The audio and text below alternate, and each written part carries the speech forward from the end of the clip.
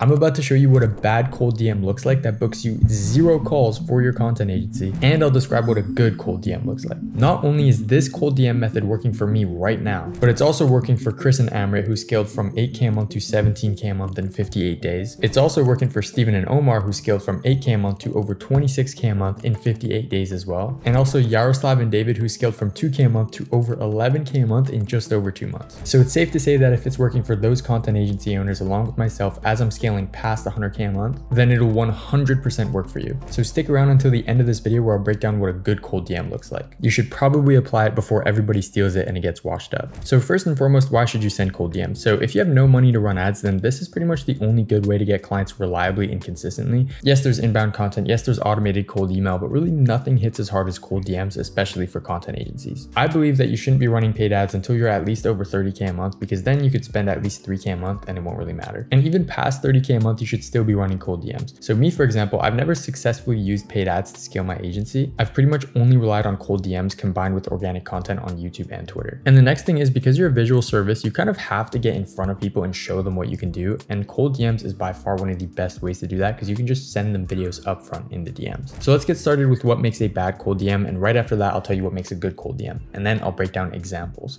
So first things first, bad grammar. Okay, straight up, if you have bad grammar in a cold DM, you're instantly disqualified, because nobody wants somebody to make their content or provide them any type of marketing service if they can't spell in English. Next up, if your messages are too long, nobody's gonna read it. People are gonna get bored. You know, people are busy. I have some examples later on that are super long, so you'll see exactly what I mean. Next up, if you don't have a specific offer that you're pitching them, you're kind of like, hey, I'm gonna, edit your videos, or nothing really specific, it's not gonna work. Next up, if your offer has no relevance. So let's say you're pitching someone that can't even benefit from the service you're offering, it's not going to work. Next up, we got no personalization. So if you're just copy pasting DMs or using one of those automated DM softwares, you're literally not going to make it, because I myself and my friends, we receive tons of these every single day and we never buy anything from them. So I know it doesn't work. And next up, I actually have an example later on that's super funny, but if you make your cold DM centered on yourself rather than centered on the prospect, why would it work? It literally just doesn't make sense, because when you're pitching someone, they are the center of attention. You need to show them, hey, how can I benefit you? If I'm just talking about myself, they're not going to want to answer. Next up, if you clearly didn't research the prospect and you say something that just gives this away completely, they're not going to answer you. I think this goes without telling, but some people just don't learn. And next up, if you have low status wording or punctuation, like let's say you're using exclamation marks or you sound super needy in your DM, it's not going to work, because they're going to tell you're bloodthirsty. By bloodthirsty, I mean like you need money. They're going to feel it in your message. Okay, so a couple more advanced things here. So if your profile that you're sending the DM from is shit, they're not going to answer you. And the reason why is because whenever you cold DM someone, the first thing they do before answering you is they check out your profile. They're going to see who follows you. They're going to see your bio, your profile picture, your banner, what type of tweets you make, what type of YouTube videos you make, so on and so forth. Next up, if you didn't send any free value up front, then you're not going to make it, because you need to be able to differentiate yourself. And most people don't want to spend 20 to 40 minutes on every single piece of outreach. So this is how you're going to differentiate yourself. Next up, if your work isn't good, like let's say you made a free video for someone or a free script and it just isn't good, then you're obviously not going to sign them. So make sure you're actually good at the fulfillment side of things as well. Next, if you have no website, then no one's really going to respond back to you. You'll still get replies, but it won't be anything crazy. And if you don't have a VSL, it's also going to really hurt your reply rate. So make sure you get a VSL on your website. For anyone who doesn't know, VSL stands for video sales letter. And what it does is it just sells the prospect, shows social proof, and explains what you do. Next, if you're selling a content service and you don't have any content online,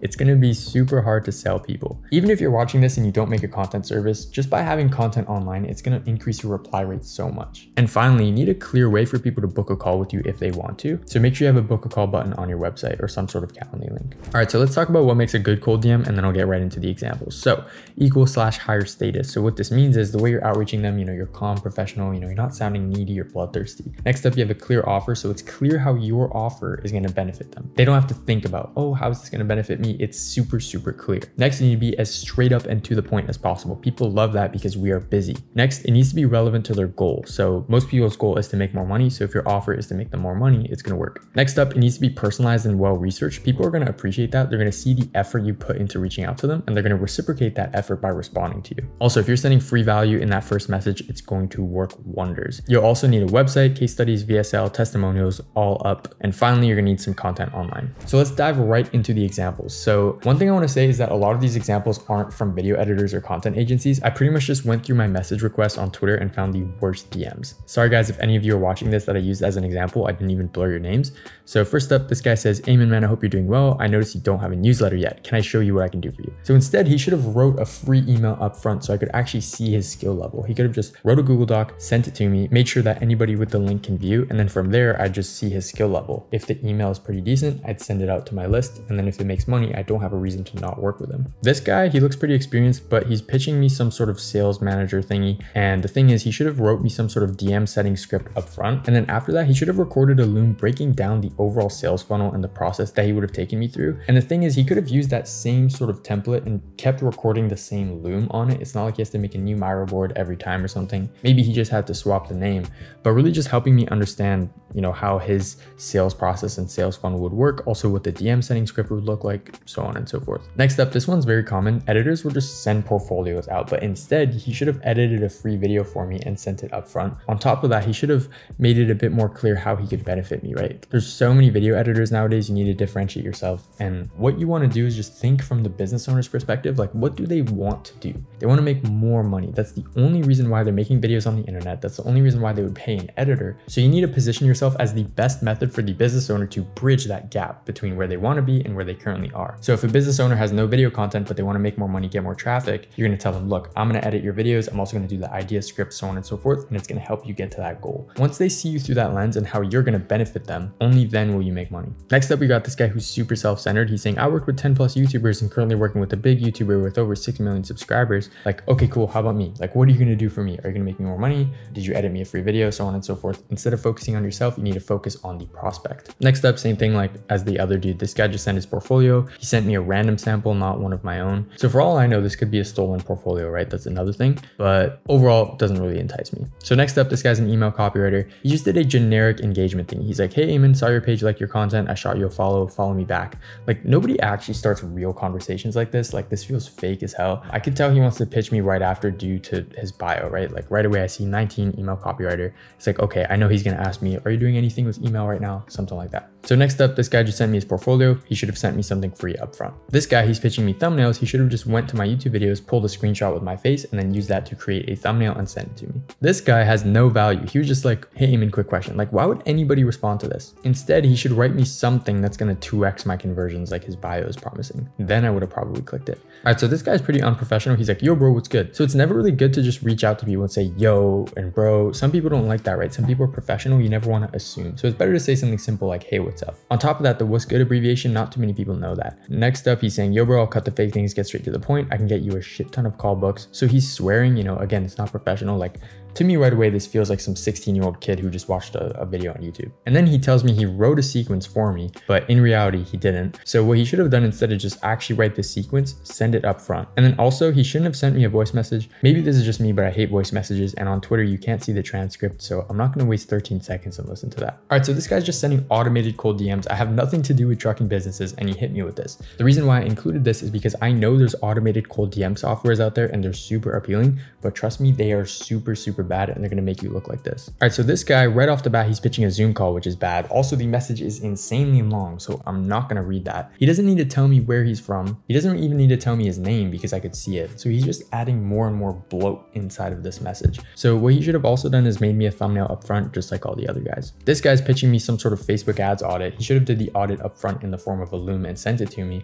But also his case studies don't really match up with me. So I feel like this is irrelevant and doesn't apply to me. So he's talking about Bugatti, Lambo, Real Madrid. None of those companies are B2B agencies or helping online coaches. So I wouldn't even want to respond to this. And this is the last one. He's saying, oh, you might think I'm like every other editor. I actually do, because this is a super generic message. So instead he should have sent something for free up front, whether that's a YouTube script, whether that's a free edit, so on and so forth. All right. So in terms of good cold DMs, I'm not going to share my exact DM script because that's reserved for my private clients within my coaching program. But here's some attributes that good cold DMs have. This is called Dream 100 Outreach. So you start by making a list of 100 dream prospects you want to work with, and then you reach out to them manually with free value up front. So to go more in depth on what I mean by free value up front in the first message, you can send a YouTube script, you can send a free short form video, you can send a free YouTube video edit. There's so many free things you can send up front. So just get creative. Next up, you don't want to push for a call right away in the first message. You want to see how they reply and how the conversation feels. Also, you want to keep it as short and straight to the point as possible because we are busy business owners. We don't have time to read super long-winded messages. Next up, you want to focus on how you can benefit the prospect, right? Don't be self-centered, just focus on the prospect.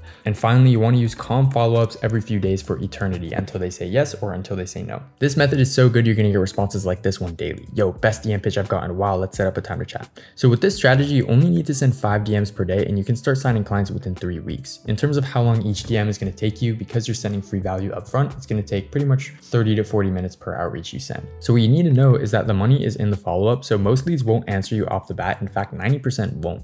You'll only close deals if you're sending good follow-ups consistently and you have a good system to track everything and make sure no leads fall through the cracks. On top of that, you'll need to actually send them a good free asset. So if you send them a free YouTube script and the script is terrible, you're not gonna sign them. So don't focus too hard on the message copy. You also wanna make sure you're giving them a good free piece of value. So these are my students, Chris and Amrit. They signed their first client within 3 days of starting their outreach for $2,500 per month. They went from 8K a month to 17K a month within 58 days of joining my program and applying this outreach system. Next up, we got Omar and Steven, who are also business partners. They went from 8K a month to 26K a month in 58 days after applying my system. Next up, we got Yaroslav and David. They went from 2K a month to 9.4K a month in 55 days after applying my system. And 1 or 2 weeks later, they literally got to 11.4K a month. I'm showing you these results for one simple reason: to prove that my method of outreach is by far the best way to acquire content clients. So that's the difference between bad cold DMs and good cold DMs to be sending for your content agency. I guarantee that if you start sending DMs the right way and avoid all the mistakes I outlined in this video,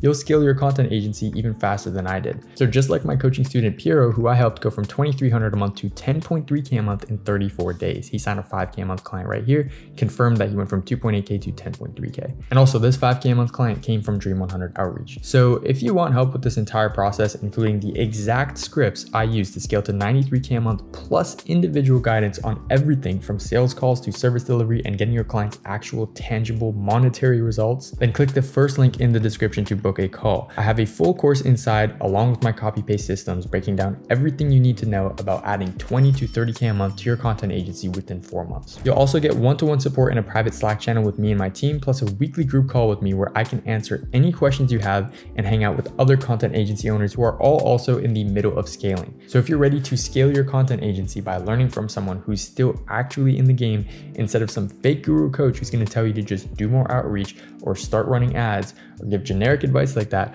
book a call using the first link in the description. My program costs money, it's not free, so don't book a call if you don't have cash or credit. You need to be a content agency or a freelance video editor making over 1K a month in US dollars in order to qualify. So if you don't meet that criteria, please don't book a call. Also, if you just feel like watching another YouTube video, just watch this one on my channel. It's super fire. It's on the screen right now. That's it. Peace.